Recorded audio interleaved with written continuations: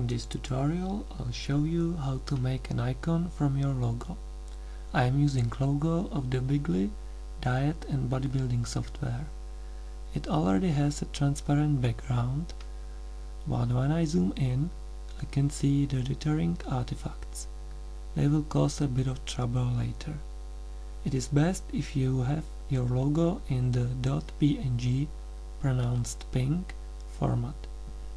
Let's use the Create Custom Vista Icon button and leave all settings as they are. The resulting icon has all the image sizes and color depths required by Vista, and it looks okay, but we will try to improve it anyway.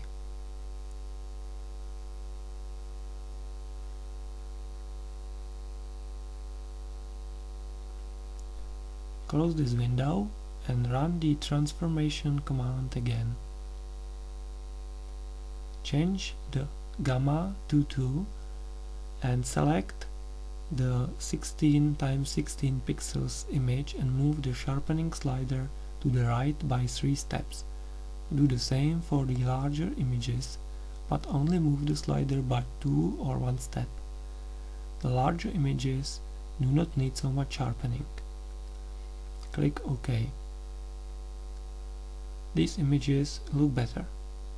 We could end here, but after I save the icon, I'd like to show you how to make a simplified icon by only using part of the logo. There are multiple ways how to choose parts for the simplified icon. In this tutorial, I'll just pick the colored dots and the central gear. Not necessarily the best choice, but good for demonstration purposes. I'll need to delete the other parts from the image. I'll be using the Erase by Flute Fill tool. When it is set to multi-point mode, I can click multiple times to select multiple sources for flute fill. Due to dithering, I'll need to use the rectangular eraser and then delete individual pixels with pencil eraser.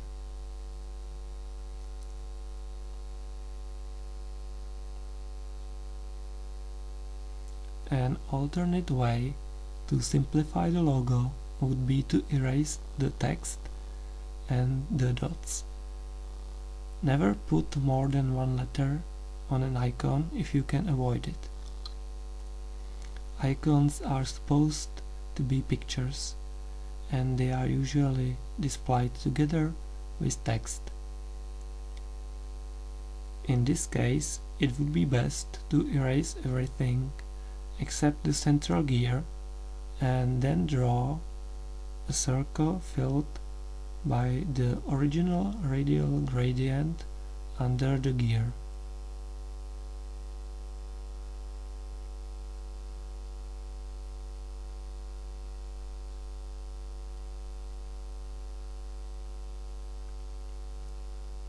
Erasing all the dots introduced by dithering in the source image can take a lot of time.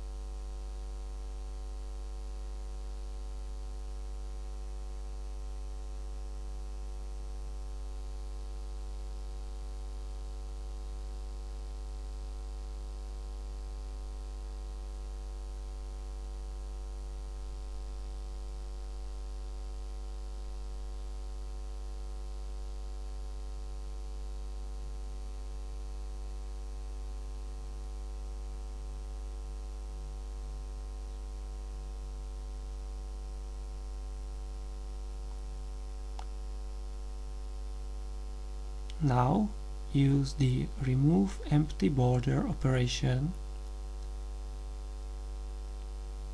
and convert the picture to icon. Uncheck the larger image formats. Copy the images to clipboard by clicking on the Copy Images toolbar button. Return to our old icon and paste the images. Save the result.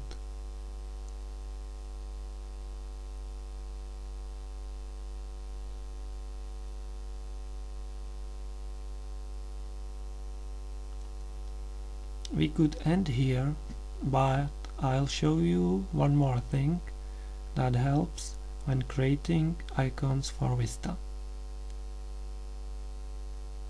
Open the file again and switch to the Projected Shadow tool. Drag with your mouse from bottom of the image upwards.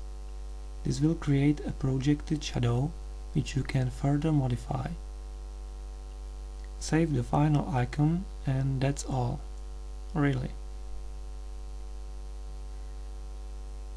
If you have any questions, please post them in the comments section. Thanks for watching.